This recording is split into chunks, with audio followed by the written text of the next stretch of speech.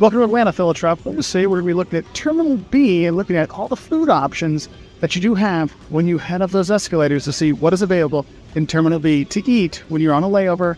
You're trying to figure out what to do with your kids while you're here in Atlanta. Let's see what options we have.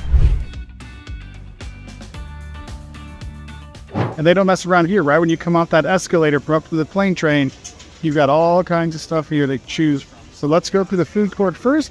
And what your options are to eat here. So you've got Pascal's if you want to look for some southern food. They do have breakfast, so you have that option. That's actually not bad.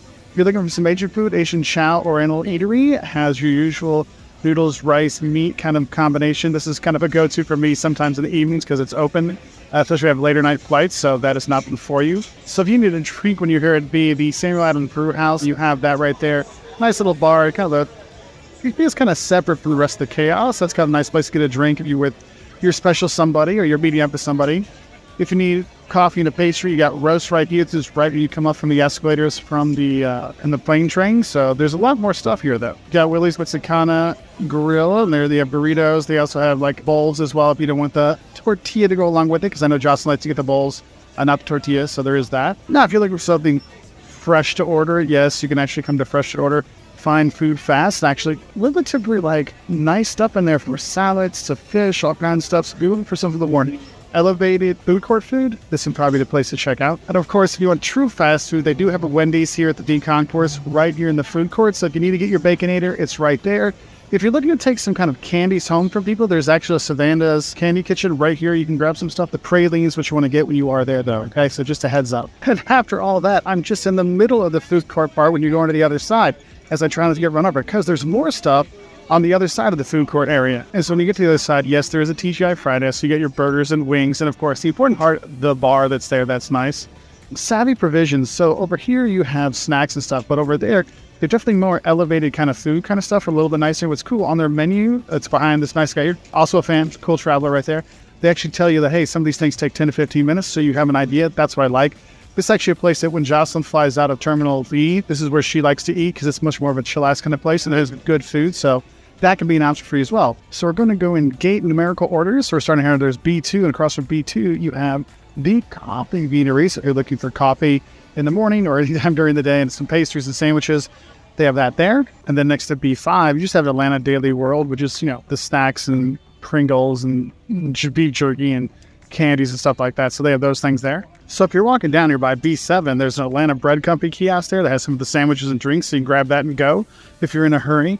And also across from B9, if you look over there, there's a TGI Friday kiosk as well. So you do have a lot of grab and go options when you are here in B.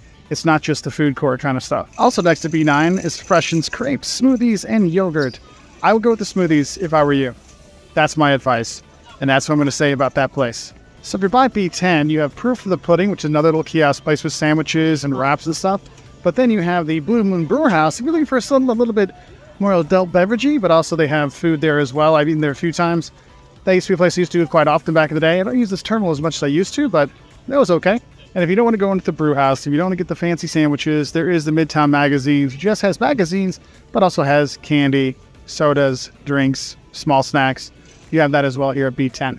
Another popular stop, across from B14, you've got Popeye's Louisiana Kitchen, which makes it sound like it has more than it actually does have. You're basically going there for either the chicken tenders or you're going there for the fried chicken. I mean, they're both good, so you won't go wrong because it's actually got flavor in them, so you can grab some of that there. I've seen over the years that that's taken a little bit more time, but still, if you got some time, you should be okay. But can't go wrong with Popeye's. Now, here's something a little different. It's not necessarily a food thing, but they do have snacks in there, so I feel like I should mention it, but you have to pay for them. It doesn't come with it. But you have the Minute Suites, which is those, hourly hotels or 2 hourly hotels, just if you're looking for a place to kind of chillax and get away from all of it. Like, you can get your food and go eat there if you really wanted to. But yeah, that's an option there. There's actually two here in B, one by B16, one by B24, but technically that is an option. Though I won't lie to you, think about $100 an hour, just so you know. Okay. That was B1 through B18. Now let's go check out B19 through B36 to see what food options are over there. Well, before I get over there, I do have to mention the NBC 11 Alive travel shop here. There's all kinds of snacks and things you might need to get for your travels, like the pin neck pillows and stuff. They have that. That's here at the food court part 2.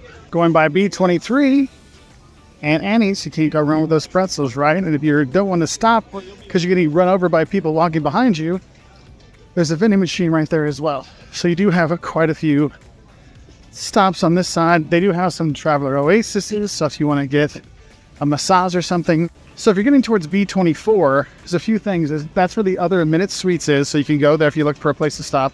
You got Southern Living right here, which is just basically magazines and snacks and stuff, so it doesn't really feel super Southern, but it has all the snacks you want. There's Proof of the Pudding. They got a gourmet sandwich and wrap kiosk, so they have that as well. And now let's go see what else is down this way. So across from B27, you got Bobby's Burger Palace. That's Bobby Flay from the TV shows and everything. Actually good burgers. The guy does know how to make some good food, so that's a place to go. And they have good breakfast stuff too. So that's an option for you here in B. It's across from B27. And there's a Dunkin' Donuts right there. I think you know what comes in Dunkin' Donuts. So by B29, you got Z Market, which is, basically a mini market to get all your stuff there if you're looking for that. Also, you have the Simply Books here. They have a few snacks in there, some drinks in there. And then directly across from B29 is a vending machine or Coke vending machine stuff. So you have snacks and Cokes there if you don't want to wait in line or you don't have time. So there are those options. For example, if your flight is boarding to St. Louis. So across from B32 is Last Call, which I want to tell you is not the last food option we do actually have in this video. But if you're looking for a bar and some bar food, they do have that for you. So yeah, I tell you it wasn't the last one because the Last Call is there. Next to it, you have the Atlanta Business Chronicle, and that's where, you get your little snacky doos. They still have that. So there are more food options. And we have a couple more kiosks down here to check out. So down here at the end of B33, you do have two kiosk options. One is the Boar's Head, which is basically sandwiches. If you ever go to the grocery store, they have Boar's Head, ham, and salami and stuff. That's one of their things. And you have the Atlanta Bagel Company here, which oddly enough had two bagels and everything else like muffins and other snacks. So those are your two options here at the end. But I just want to give you an idea of what your options are for food here in the B terminal here in Atlanta. So which terminal B food looked the best for you? Let us know in the comments below. We'll see you later and bye from here in Atlanta.